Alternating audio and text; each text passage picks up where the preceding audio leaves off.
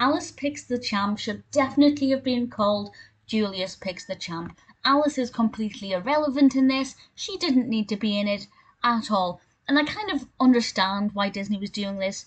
At this point, Felix the Cat was exceptionally popular, and there was an appetite for animation and cartoons with animal protagonists.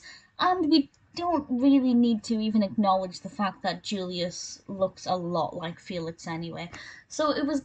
I don't want to say Disney was ripping off Felix, but let's face it, there is some blatant copying there. And a lot of other, animation studios were doing, or production companies that had an animation division were doing similar things. But in this cartoon, it's about 7 minutes in length, and it takes about 5 minutes for Julius to actually begin sparring with this bear. There's this bear who is considered obviously the champ, this brilliant boxer, and all of these different animals start challenging it, and it's very powerful and very strong.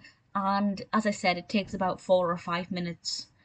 The majority of this is Julius and Alice standing outside of the gym watching all of this happen, and then finally Julius enters the gym and takes on the bear. And I won't say what happens, of course, but Alice just watches from outside.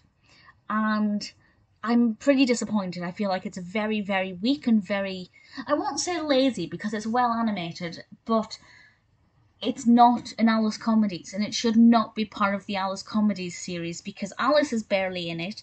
When she is in it, she's completely irrelevant. She doesn't need to be there. She literally just watches. I was thinking, well, maybe she'll take on the bear after Julius. Maybe she will have her time to shine. But this is very much all about Julius. Alice is completely irrelevant, and I feel like it was a bit of a lazy cop-out in that regard.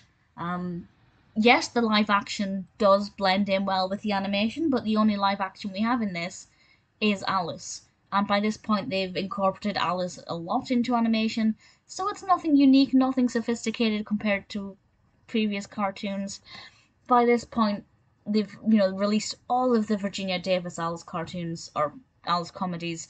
We have Margie Gay at this point as Alice, and she's a decent enough Alice, but when you look at her in this, you think, well, what was even the point?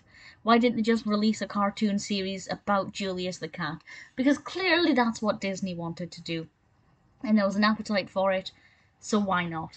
Alice Picks the Champ is relatively well animated, but the pacing is terrible, and the use of Alice is appallingly irrelevant.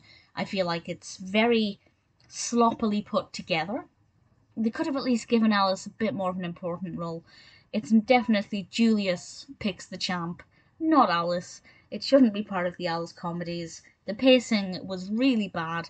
It really is a very weak installment in the Alice Comedies series.